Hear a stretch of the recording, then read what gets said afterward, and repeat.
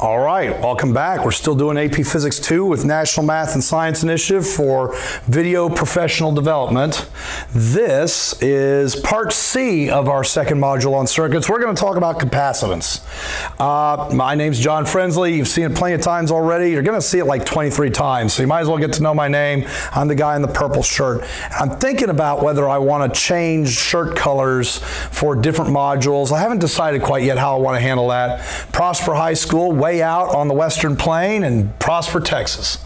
All right, here's what students got to be able to do with regards to capacitors. They got to understand how a capacitor is constructed, how a capacitor works, how a capacitor stores energy, explain what aspects of the capacitor's construction affects the capacitor's capacitance.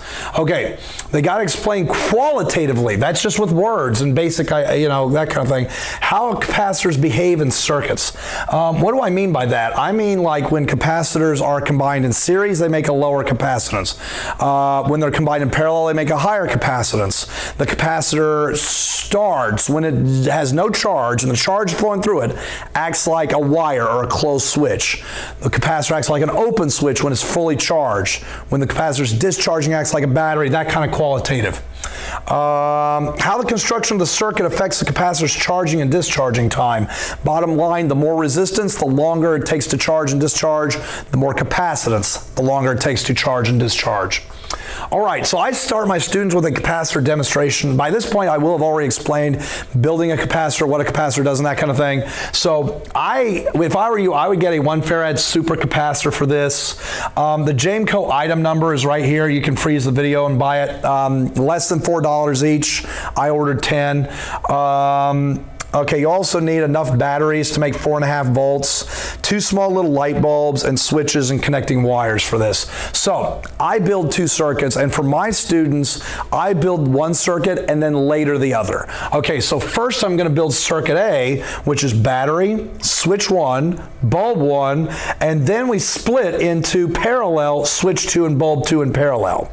That's circuit A. Circuit B is almost the same circuit. Still switch, still battery, switch 1, bulb 1, but when we split into parallel, no switch 2, a capacitor instead, and bulb 2. So the key difference is switch 2 gets replaced with a capacitor. That's the key difference. All right, let's start with circuit A. This is a conversation you better have with your students unless they are masters of circuits.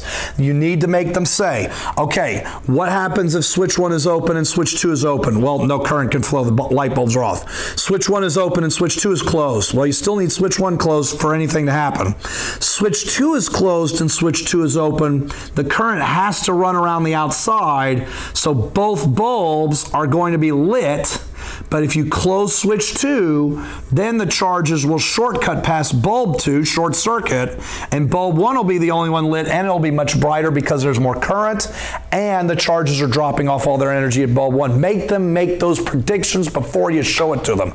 Then you show it to them, and then here's the question. So now you're going to set up, after that conversation, circuit A, you're going to set up circuit B.